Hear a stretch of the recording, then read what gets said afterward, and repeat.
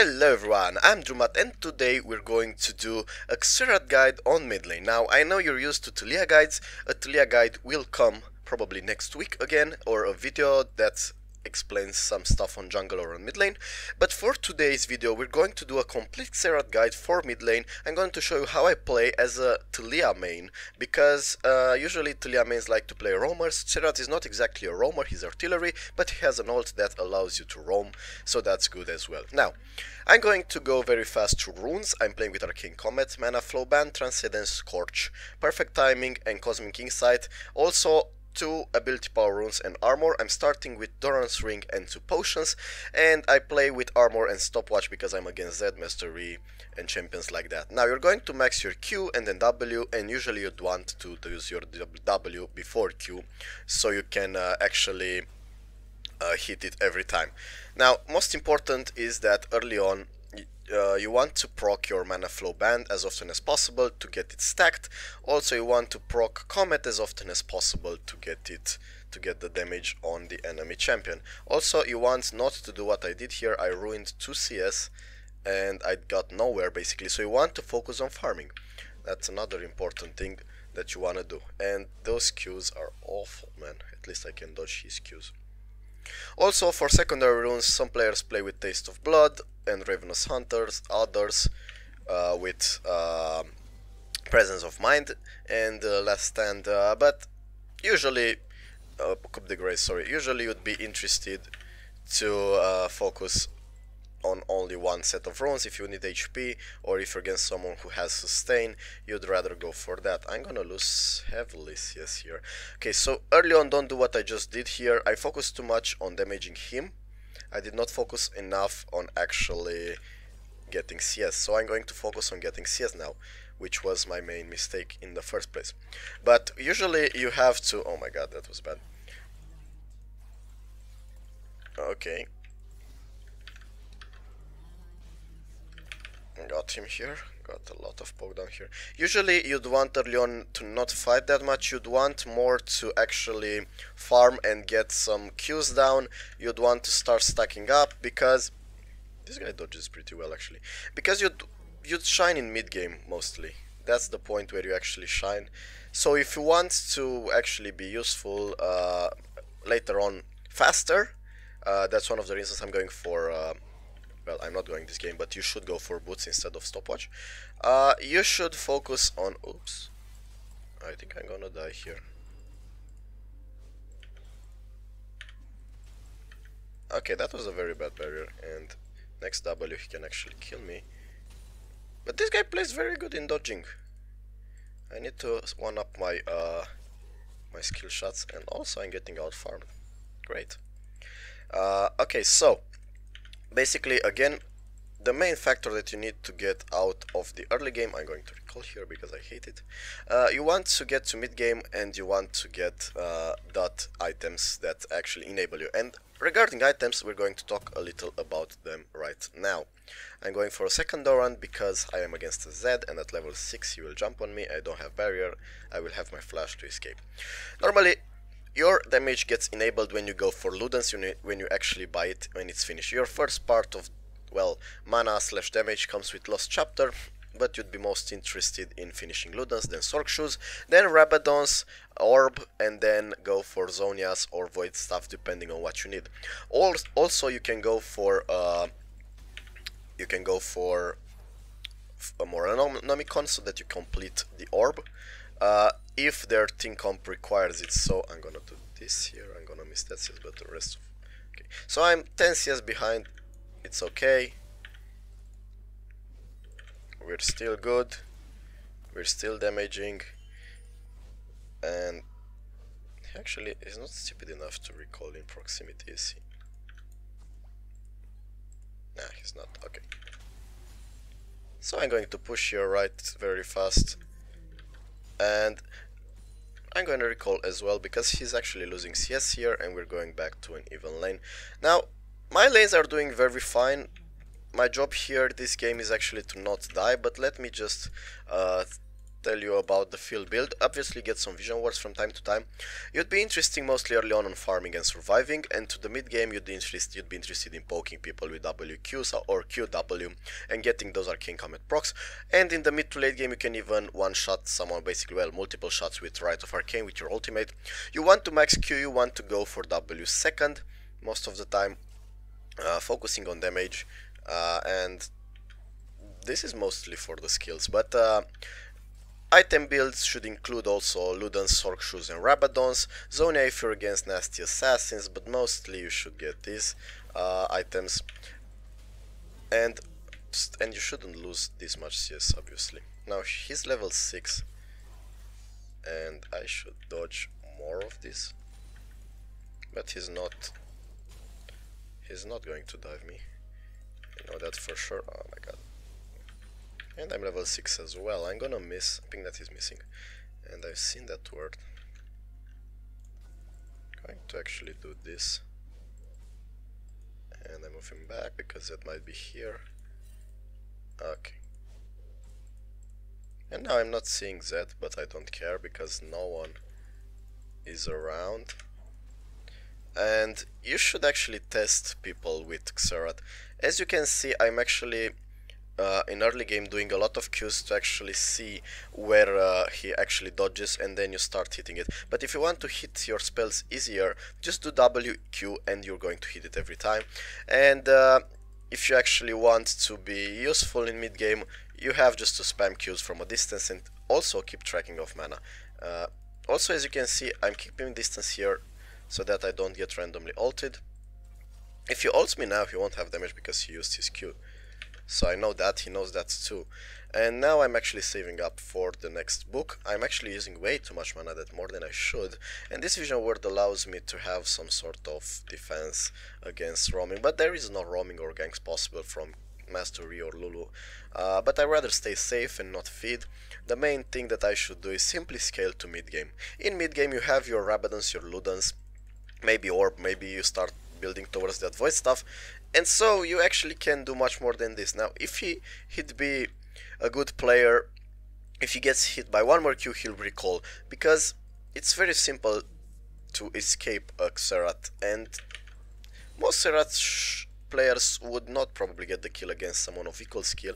I'm gonna ping that he's missing, and I'm not saying that you shouldn't follow.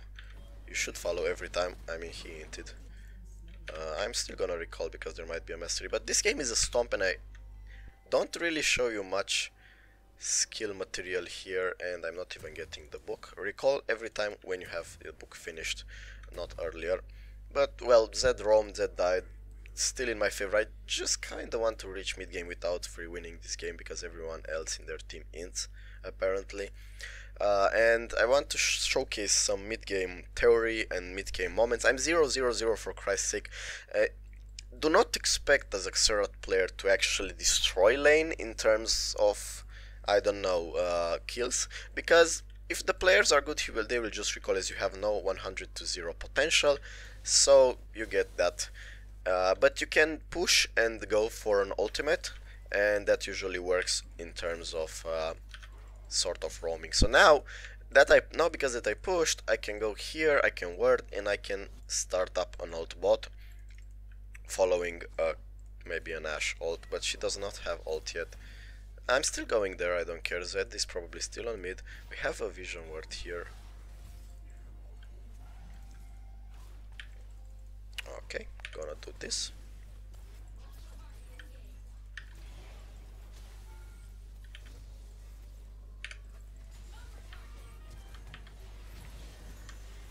Oh, that's some good sidestepping. That's some very good sidestepping. Zed is missing. Zed is missing. Zed is missing.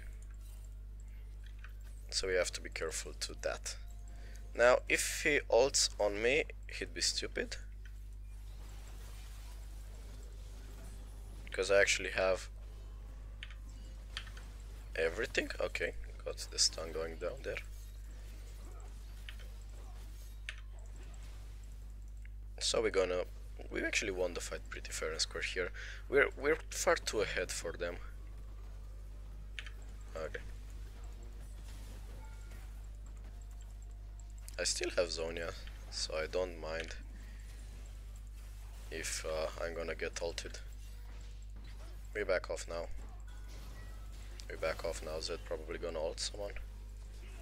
I need a minion. Also, proc your passive as much as you can, because you're playing against melee most of the time if they are assassins, so you can actually hit your Q, proc your passive, hit your Q, so that's another tip that you should play around or with, sorry.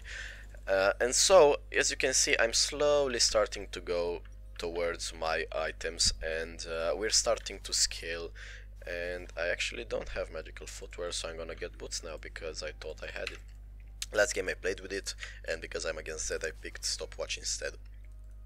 Magical footwear, it's good, but it's not that good in some cases, because if they will movement speed and you get behind, you're not going to be able to escape some ganks, and you have some nasty, maybe positionings that are going to happen. Now I dislike this wave greatly, so I'm gonna do this. And because I'm actually this ahead in terms of my team, I don't really even require to do much. And because I have a vision ward here, you can actually ward this bush freely. Normally they should get a vision ward here to be okay with it. And this set cannot do much. It's probably bot again. Flashed here. Okay, still got him. Still got him. Oh, come on.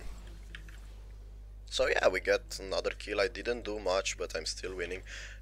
This is not probably the best example for showcasing Xerath, but this is a good example of what you can actually expect here. Look at the damage that I output onto him.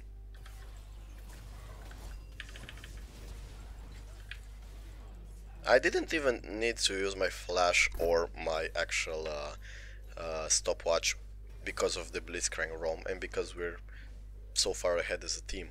So we actually got the free kill on Zed. And I'm gonna do this. I'm gonna help him a bit. Then I'm gonna get one more plate here. I'm not gonna get one more plate. Look at the damage. Just this is a pure example of how Xerath is actually useful. And you can output in mid game these kinds of damage 24/7. Even if you are behind and you get the shutdown or a kill, you complete items, you get stronger, and then voila, you deal thousands of damage very fast. So this is a very good situation. Oops, I got enough money for this. No, this is a visual bug. This is a visual bug and I hate it. You can sometimes finish Sork shoes faster than Ludens if you have them in sight of gold. I mean, if you have 100 gold, did you buy it? That was brilliant, but sadly Lee Sin will actually die here. Will no longer die. But yeah, they are way too aggressive for this. We have a Shen that's pretty good as well. Somehow he won lane against Ryze, of all people. And they are farming now with Ryze being here. I can focus on hitting this tower, I can focus on going bot. I think I will go bot, because there is no one bot. And you need to actually be on the side lane if no one is. And I believe... ah, okay. Never mind.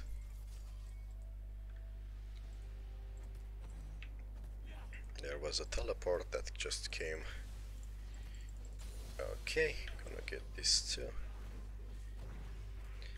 Also, a neat trick is to hit minions, melee minions, when the tower is hitting the cannon, and you can then full Q and kill the cannon plus all the minions. It's very simple to get cannons Xerath later on compared to other champions, because, well, your Q does, even though it costs 120 mana, you can get from the passive mana back, and here is a free kill for me. No longer because shields. And somehow Ryze killed that guy.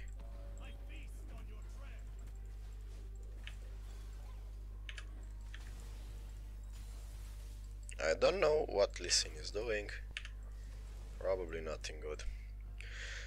So yeah, right now I'm hitting my targets, my early game targets, not to die, to farm decently. I have the same farm as Zed, if not better. Quite better actually. And we're transitioning into a mid game where actually I'm going to do much more than Zed, especially against their comp, which has no CC to actually get on me. And your job in mid game to late game is just to stay behind in team fights and be the artillery that you're supposed to be. Output tons of damage, don't be afraid to use your ult whenever you feel like it. Remember, you have 4-5 casts at level 11 and 16, most people forget that. And this is a free kill right here. Okay, look at the stun. Okay, try to always hit your stun like that, especially against champions that if they get stunned, well, if you do it on squishies, then it's over. That stun, it's deadly. And as you can notice here, I don't have that much mana yet because I did not finish my item. But if I hit a stun here, a well placed stun, that turns into a blitzcrank hook.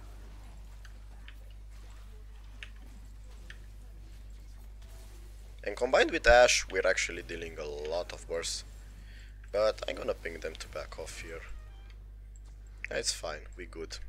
And I'm 0-0-5, I didn't even participate in that much stuff because that much stuff did not happen around me, because it was pointless to happen around me. I hope Blitzcrank does not die there. So mainly as a Xerath, takeaways are just play early game right, get towards your mid game, get farming, get the vision words down, finish Ludens, finish Rabadons, and in the mid game WQ someone deal half of their HP, usually target their mid laner or their ADC, or even, well, the hypercarry, the one who's fed. If they are squishy and you do 2 Qs on them, well, they're out for the next fight, and if their strongest person is out for the next fight, you basically win it solo by doing that. And I fucked up that. Okay. Somehow Ryze is in killing spree now. I kinda like that because it means that the game keeps going, and because they have hyper-scaling champions such as Kog'Maw, Ryze, we are actually going for a longer game.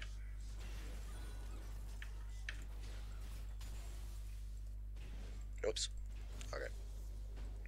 So you have to play relaxed at this stage of the game, just wait for the teamfight to happen, get Rare Trinket if you want, clear with your jungler, and get this buff if you can.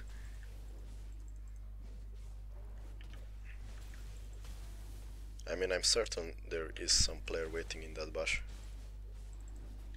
There is none apparently, so I'm gonna take it. Then I'm gonna move towards this, because this is free. So get all the farm, get scaling, get 10 CS per minute if you can, and get objectives after that. You are getting at the point where you become so strong that your damage will actually deal 90% of HP of someone's.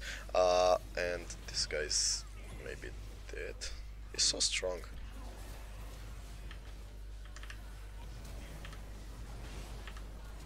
I'm actually able to get kills from here. I got 2 assists from that distance, and we basically won the game here. So yeah, look at the Xerath power right there. If your team engages on the right half of the map and you're on the left half of the map, then yeah, you can reach it with your ult. But you can do that as Taliyah too. I don't deny it, but it's a thing that you should play with. Also, mid to late game, your goal is to stay back and survive. It's not a complicated champion at all compared to other champions. It's just the early game that's quite boring. It's kind of like a Kassadin, and your mana will end pretty quickly if you're not that good. But even then, in mid game, if you kept your early game presence strong by just farming and, well, following roams smart, if they roam through the river, you have to follow it smartly by not going blindly in bushes. But even then, look how I'm actually positioning myself to actually fight here.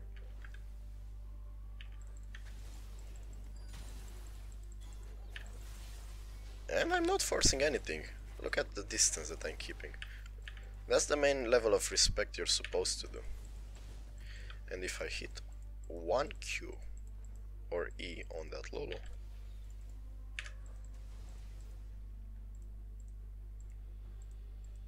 actually getting a kill. Okay. So we're going to recall now. Going to get parts of Rabadons. And we're already having stopwatch and boots from the runes. That's a lot of gold actually for us. And the stopwatch is extremely strong in this context and against Rengar and against champions like that. So stopwatch is a good thing to actually pick. So we talked about runes, we talked about builds, we talked about early and mid game and late game phases.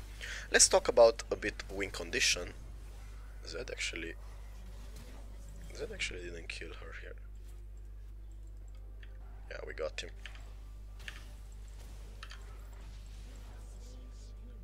Can I kill her?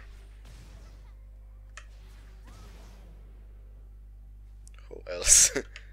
Everyone else is dead besides Kama. Well, can I farm rights with it? So yeah, the win condition late game, mid to late game is to go towards this long QA, so that you can actually kill someone. You can actually do some tricks with Xerath. You can flash Q, extending your range very much. You can try to deal lots of damage, but be careful. Your win gain condition is not to waste your entire mana pool on some random fight. We're actually losing here. Okay. I think it's just these two now.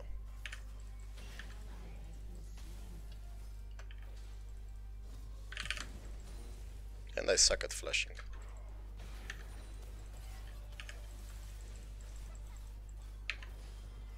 Hello, my friend. Okay, he's out. I'm just gonna do this and back off. He played pretty good there. So, do we recap? You know, you got all the points. We understand the lesson 1, 2, 3, and 4, and 5 based on what I said, based on builds, items, win condition, and so on. Normally, again, the win condition should be some artillery from the back end of the team fight towards their front line, or hitting, surprising their ADC or their mid laner or their bruiser or their whoever deals lots of damage, dealing so much damage on them in the first QW, making them backing off. In the mid to late game, if you have the same kind of build, you can do that and you can nullify a person instantly. But the main problem, and why I partially say Xerath is not that easy, as I said before, is that you need to understand positioning.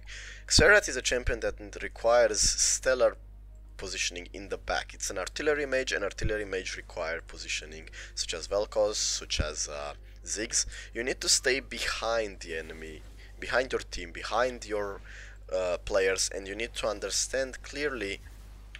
This Blitzcrank hinted right here.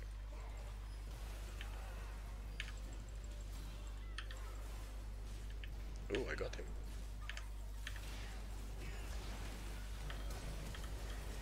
One. Oh my god, missed everything there. You need to understand positioning, so if you focus on positioning, then the rest of the stuff will come from itself.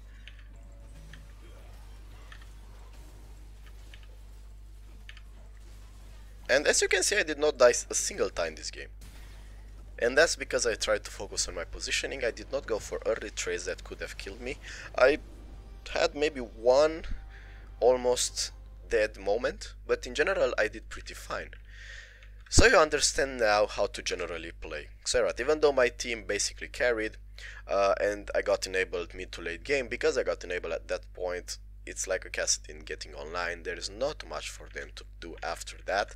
And if your team is not doing fine, you should try to scale. You should try just to play around waves and to push them and to get farm and to finish your items. And then to be careful early and mid game to ganks. You should be careful towards that position that we talked about. And I believe playing Xerath can also help you learn macro more, because you need to be aware of your old positioning. That's the first thing. You need to be aware of how to survive ganks, because it's so simple to miss your E and get caught. It's mainly like Taliyah if you think about it. But it's different, obviously. And also you need to position properly in team fights, where it's the most important. So these are the main tips that you should get from this video. I know the gameplay wasn't a perfect example of that, but it's a tutorial and I believe it reaches the points that I wanted to talk about, so I guess we hit them up. I could actually show you a game where I deal the same kind of damage but my team ints, and I kind of try to drag the game back on its feet. I did that last game again, but you get the main point of the video, and I believe you understand it like this, in this way too. I'm Drewmatth, and I really hope you enjoyed this video, guys. Goodbye.